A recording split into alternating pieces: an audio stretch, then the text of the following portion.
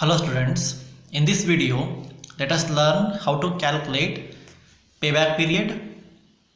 Then return on investment is nothing but accounting rate of return, that is ARR, and net present value. They have given a problem. A company is considering to purchase a machine. Two machines are available X and Y costing rupees 50,000. So ಒಂದು company ಒಂದು ಮಷೀನನ್ನು purchase ಮಾಡಬೇಕು ಅಂತ ಒಂದು plan ಇದೆ. So ಆ ಕಂಪನಿಗೆ ಎರಡು ಆಲ್ಟರ್ನೇಟಿವ್ ಇದೆ, ಒಂದು ಮಷೀನ್ ಎಕ್ಸ್, ಇನ್ನೊಂದು machine Y, each casting rupees 50,000. ಎರಡೂ ಕಾಸ್ಟ್ ಕೂಡ 50,000 ಇದೆ. And they have given earnings after taxation. It is very important for the purpose of calculation of the cash flow. They have given earnings after tax are expected to be as follows ಅಂತ ಹೇಳಿದ್ದಾರೆ. This part is very important. Earnings after tax is given.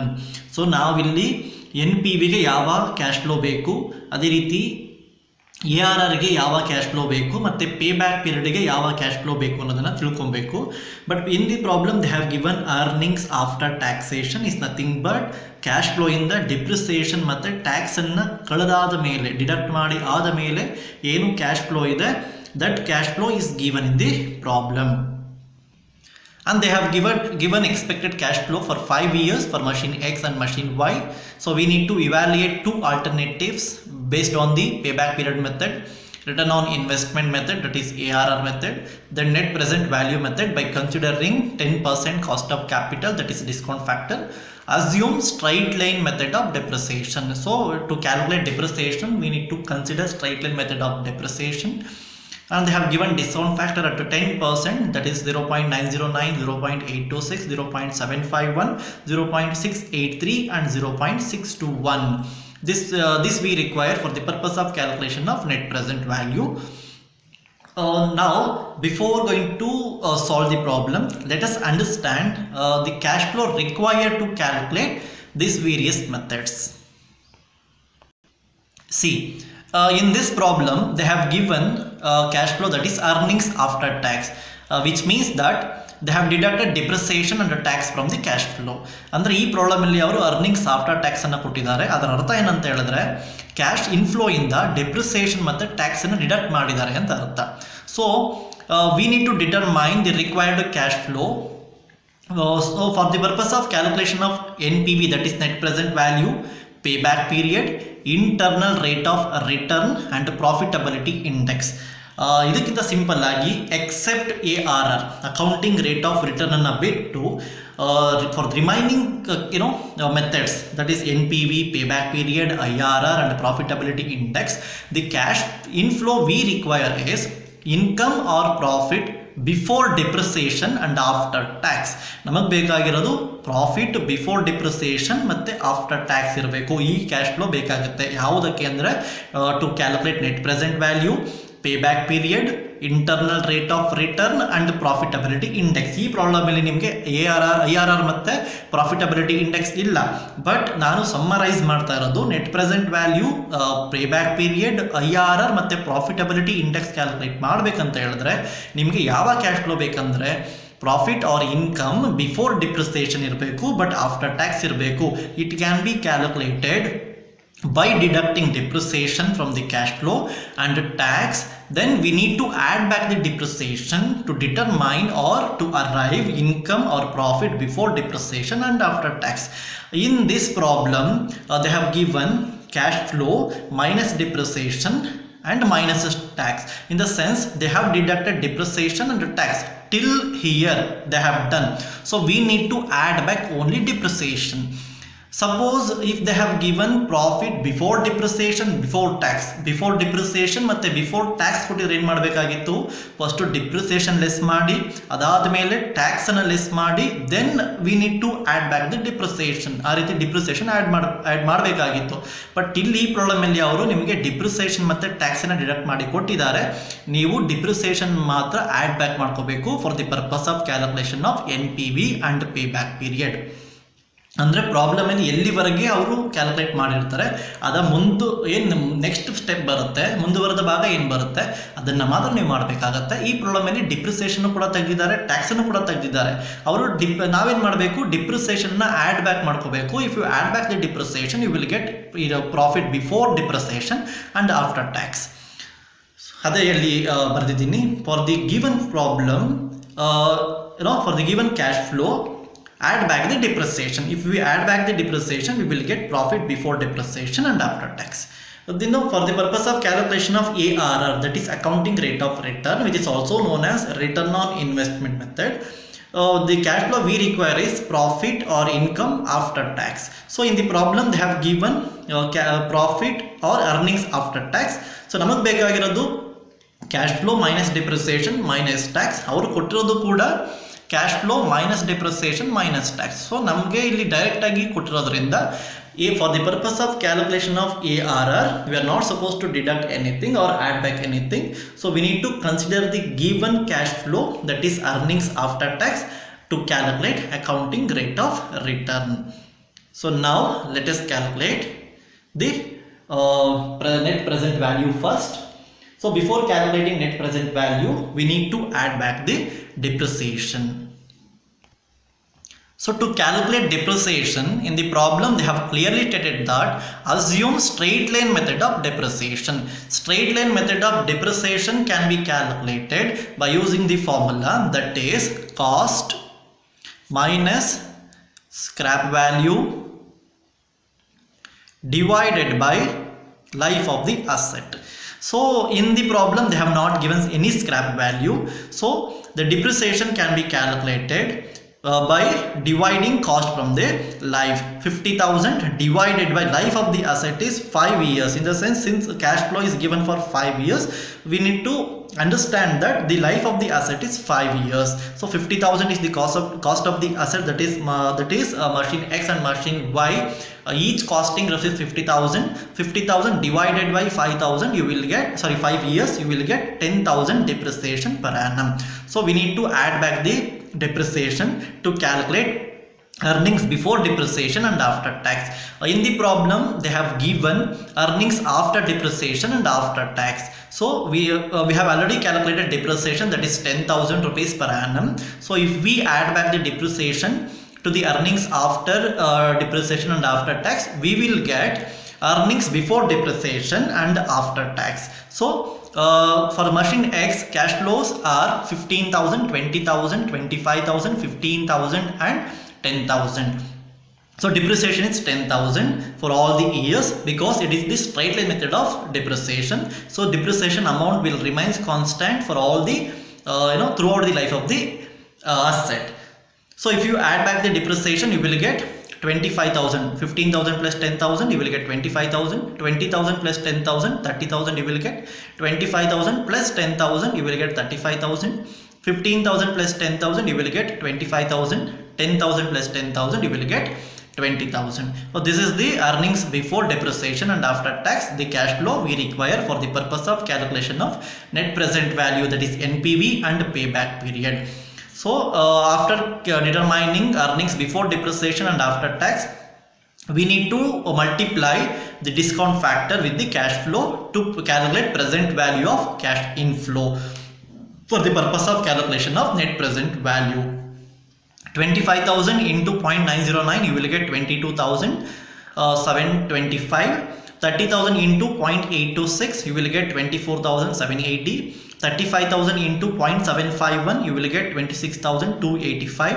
25,000 into 0.683, you will get 17,075 rupees. 20,000 into 0.621, you will get 12,420 rupees.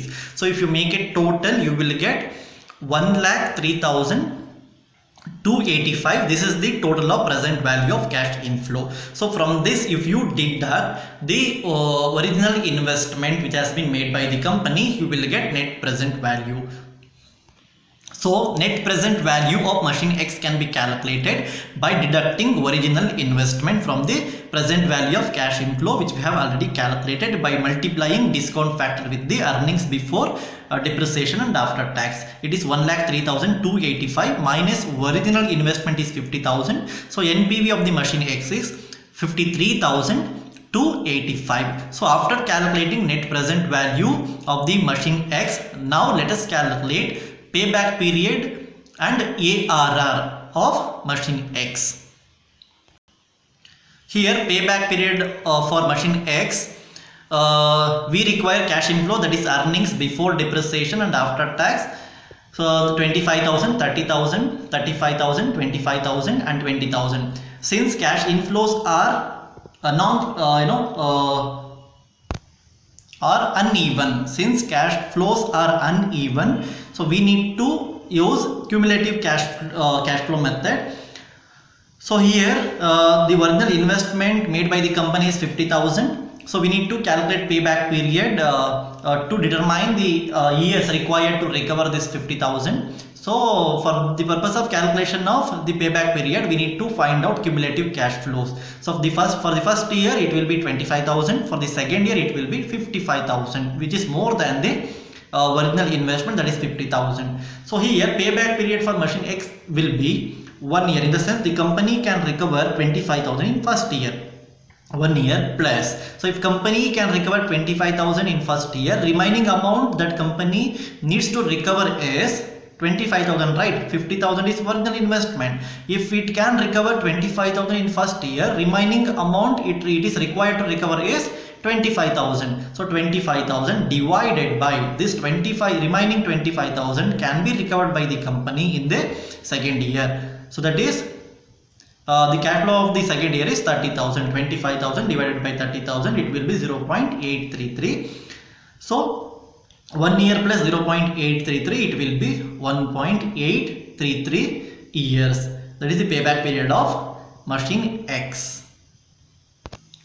After calculating payback period of machine X, now let us calculate ARR of machine X. So the formula is average annual income. So average annual income after depreciation and after tax divided by average investment. So we need to calculate average annual income and average investment. So average annual income, that is given in the problem, 15,000 plus 20,000 plus 25,000 plus 15,000 plus 10,000 divided by 5 years, because the cash inflows are 5 years.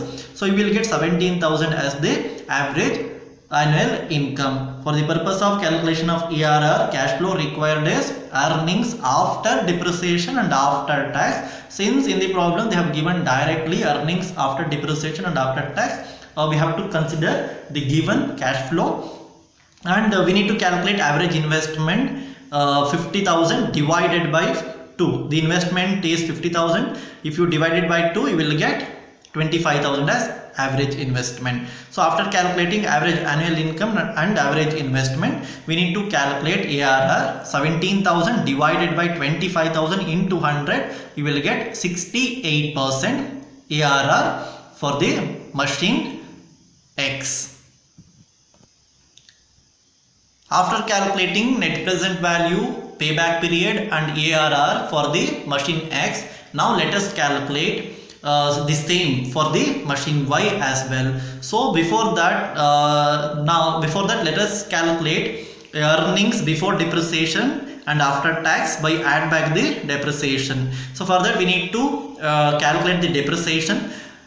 Since the investment is same, that is 50,000 for machine X and 50,000 for machine Y, depreciation will be the same, that is 50,000 divided by life of the asset is 5 years, it will be 10,000 rupees. So if you add back the depreciation to the earnings after depreciation and tax, you will get earnings before depreciation and after tax. 5,000 plus 10,000, you will get 15,000. 15,000 plus 10,000, 25,000. 20,000 plus 10,000, 30,000. 30,000 plus 10,000, 40,000. 20,000 plus 10,000, it is 30,000. So after calculating earnings before depreciation and after tax, we need to multiply discount factor with the cash flow to calculate present value of cash inflows. 15,000 into 0.909, you will get 13,000.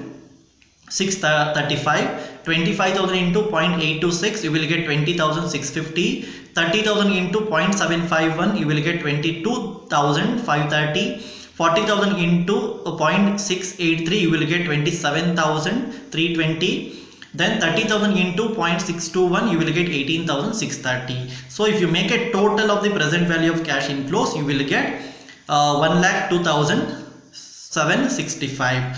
So after calculating present value of cash inflows, so now let us calculate net present value of machine Y. Here net present value of machine Y can be calculated by deducting original investment from the present value of cash inflow. The present value of cash inflow we have calculated as 1,02,765 minus original investment 50,000 is given in the problem. So the net present value is equal to 52,765 rupees for the machine Y. After calculating net present value of machine Y, now let us calculate payback period of machine Y. The original investment is 50,000 given in the problem. The cash flow required is earnings before depreciation and after tax, which we have already calculated while calculating net present value. That is 15,000, 25,000, 30,000, 40,000 and 30,000. Since the cash flows are uneven, we need to follow cumulative cash flow method. So we need to calculate cumulative cash flow. For the first year it is 15,000. For the second year it is 15,000 plus 25,000, that is 40,000. For the third year it is 40,000 plus 30,000, it is 70,000. We required to recover, that is 50,000, that is original investment. So we can recover 70,000 in the third year. So no need to calculate cumulative cash flow for the remaining years. So here we can recover 40,000 in second year. So payback period is equal to 2 years plus. So if we can recover 40,000 in second year, the remaining amount we required to recover is 50,000 minus 40,000, that is 10,000, divided by this 10,000 can be recovered from the cash flow of third year, that is 30,000, divided by 30,000. So 2 years plus 10,000 divided by 30,000, you will get 0.33. 2 years plus 0.33, you will get 2.33 years. That is payback period of machine Y. After calculating the payback period, now let us calculate ARR, that is accounting rate of return for machine Y. So ARR can be calculated by using the formula, that is average annual income after depreciation and tax divided by average investment into 100. So we need to calculate average annual income and average investment first. So average annual income can be calculated by adding the earnings after depreciation and tax, which is given in the problem, 5,000 plus 15,000 plus 20,000 plus 30,000 plus 20,000 divided by 5 years. So since cash inflow are given for 5 years, we need to divide it by 5. So you will get 18,000 average annual income. Then average investment will be is equal to 50,000 is the investment divided by 2, it will be 25,000. So therefore ARR is 18,000 divided by 25,000 into 100, it will be equals to 72%. So now we need to select the machine which is best based on the NPV, payback period and ARR. Net present value of machine X is more than the machine Y. Then payback period of machine X is less than machine Y. So in the in net present value machine X is better. So in payback period also machine X is better because the machine X can recover the investment in 1.83 years only compared to 2.33 years of machine Y. So in ARR machine Y is better, that is here it is 68%, it is here here it is 72%. So the better project is machine X compared to machine Y. Thank you students.